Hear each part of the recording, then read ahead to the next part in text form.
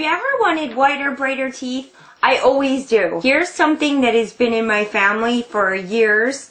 It takes about 2 weeks to see a result, but it's something you may already have at home.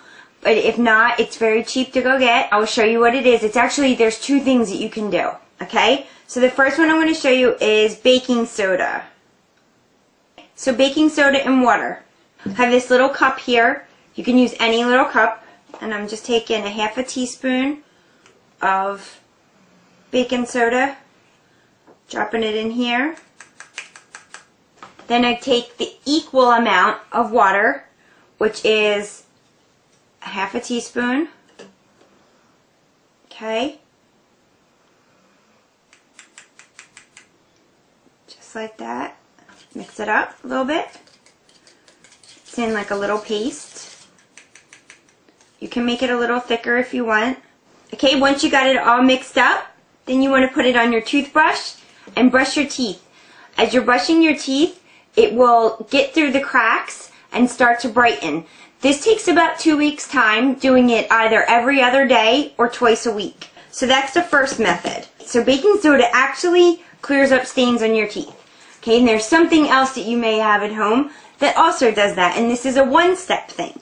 And I found a bottle of this for 39 cents, and it is peroxide. Most whiteners at home, and even most of the dental whiteners, contain peroxide.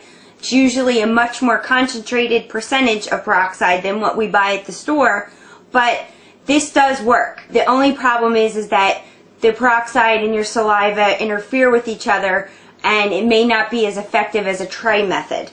So if this isn't enough whitening for you, you may want to talk to your dentist, or if you experience any tenderness or redness, also speak to a dentist. Another little tip is that no one under the age of 13 should be whitening their teeth. Okay, so I have another little cup, and I'm going to pour a little bit of peroxide in. Okay, so just a little bit, and I'm just going to dip a toothbrush in this. Okay. And then what you want to do is you just want to kind of get it on your teeth, and then they'll start bubbling up, and that's what it's doing. When it's bubbling, it's cleaning your teeth. Okay guys, so I want you guys to comment if you've ever tried baking soda and water to whiten your teeth, or peroxide. Try it and let me know what you think, okay? Alright, 2 weeks. I want to hear from you. Bye-bye.